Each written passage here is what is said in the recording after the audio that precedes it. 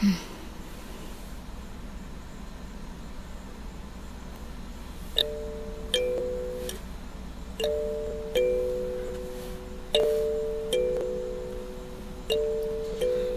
you want to go somewhere new? Or be afraid?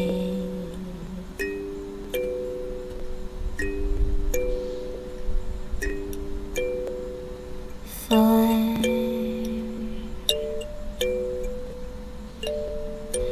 the rest of your days,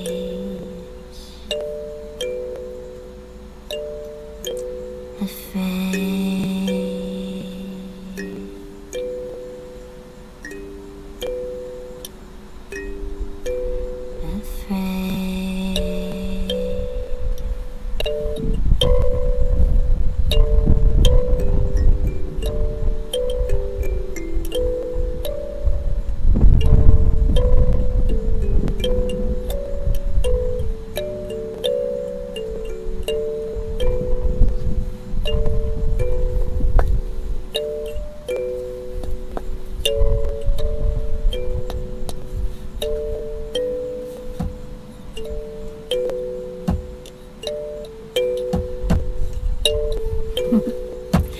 I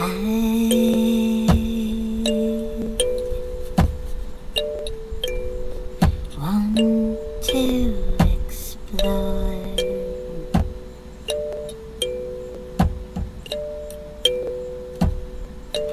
what I'm here for.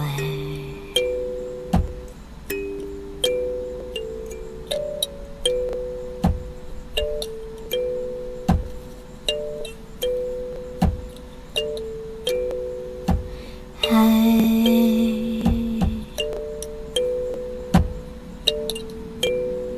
don't need to know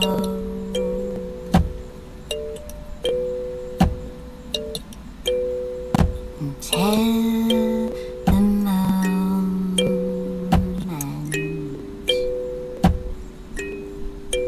it's time to go.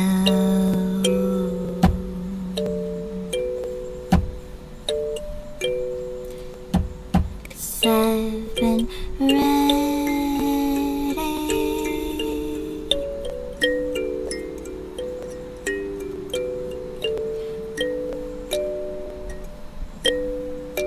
for so long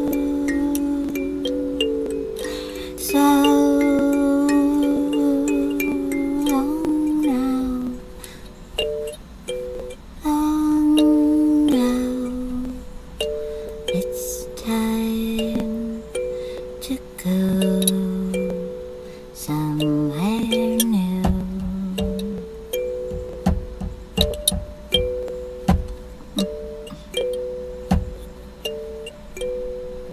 Somewhere new.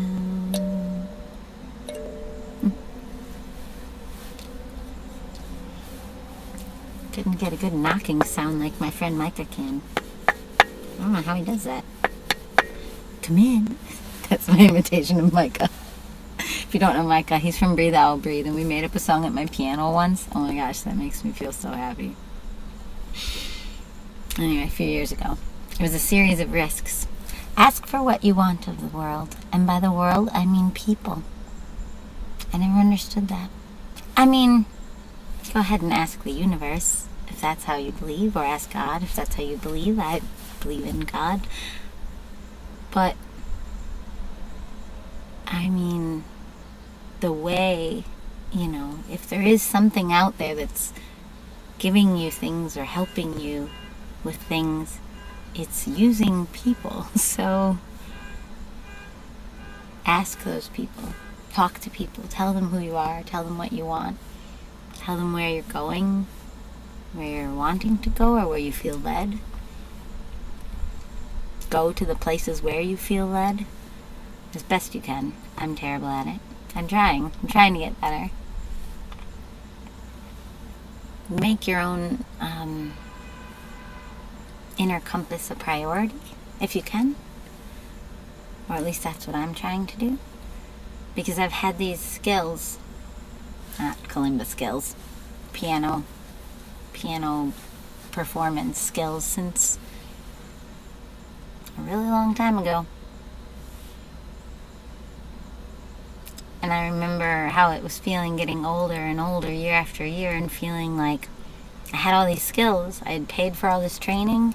I had paid in money and in time. Ever since I was like, writing songs since I was really little, before school age.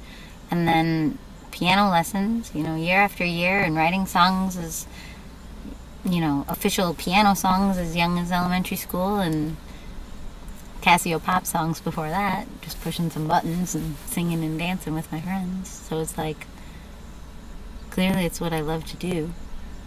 And then it's also what I trained to do. So then I should just do it. It's very simple. There's a lot of things that I think are very complicated or complex that are actually very simple. And the type of attention you get or don't get from what you love to do is fairly irrelevant to growing. It's not irrelevant to money or success or fame or all those things that I don't really have at all. I don't know why I said really. I don't have them. But it's fairly irrelevant to your own ability to grow and evolve in your own life. Like, YouTube exists, so that's what I'm using. And Instagram exists, and I enjoy pictures and talking in the writing part, so I use that. Never really got into Twitter. I used to use Facebook more. They changed some algorithms a little bit, so I do care that some of the people that I care about see what I post. So I don't really use my business page on Facebook as much as I once did, because I'm not a business. Anyway, it's all fun. Have fun with your life. Have fun with the people around you, if you can. Not everybody wants to go do something as solitary as write songs by themselves everywhere. And the world would be a lonely place if we all did this. So I'm not saying do anything like this. Do whatever your version of this is, even if it's 100% opposite of this, I don't know. Fishing. Literally anything. I'm not going to start listing things. Yeah, I feel really self-conscious not knowing what this looks like. There's my messy tour car. Last night's show was really nice, but I think I already rambled that in a video.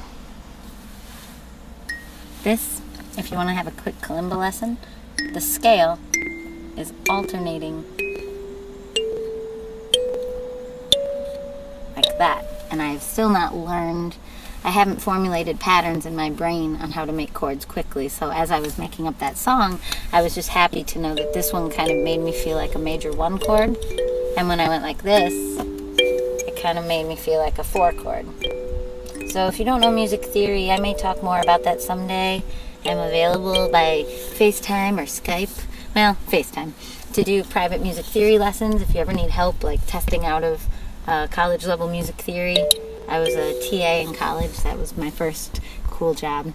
I mean, I had jobs like ice cream scooping, and I actually had already music directed a musical by then, but being a TA in my music conservatory as a freshman or a sophomore and getting paid to administrate college level music theory exams, like ear training exams, that was a high point for me.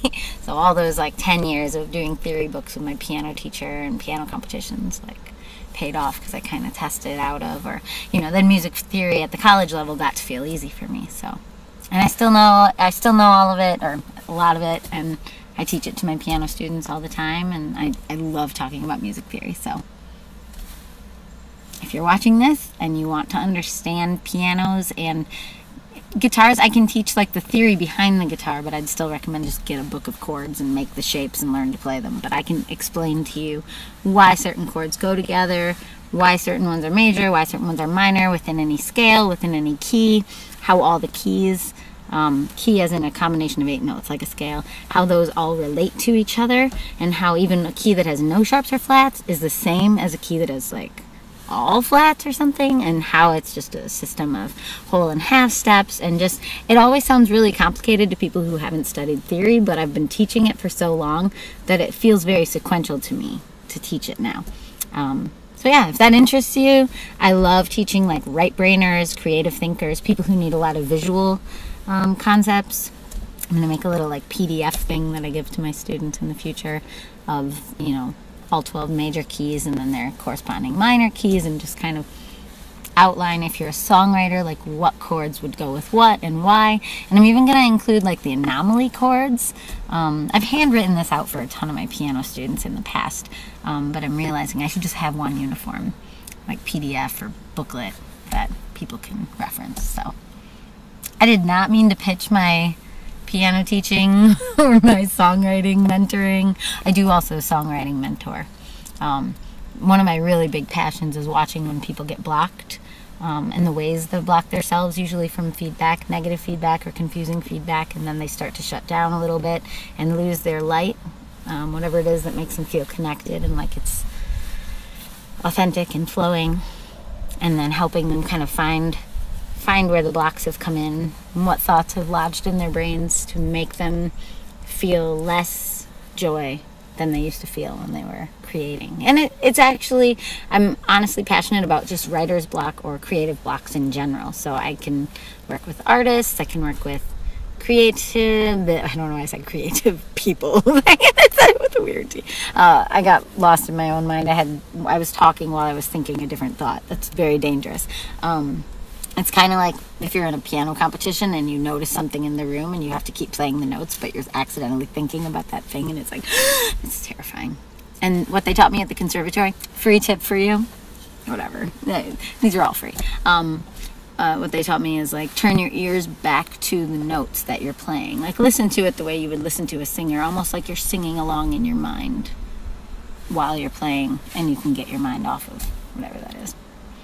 All right, thanks Rock Island, Illinois, and Augustana College for letting me sit in your parking lot. Bye-bye. Oh, you probably just saw my apple core. I just finished eating it, I swear. Oh my gosh, this is so weird. Bye.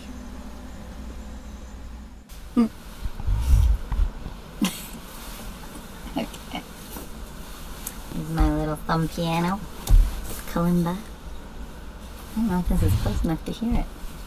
I don't know how this looks. I normally do them with my own phone like this. Blah, blah, blah. But,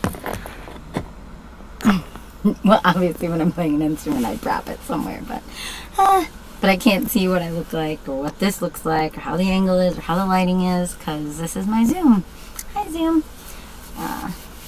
Anyway, there you go. I'm going to turn off my car so it doesn't kick in. It's a Prius, so it sometimes, well, Brian's car. Sometimes just oh my gosh, I was going to try to start with the song right away, and now I'm talking again. Okay, here you go.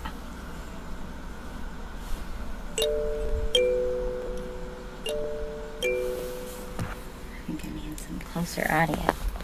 Sounds really quiet. Best laid plans, good intentions. Here we go.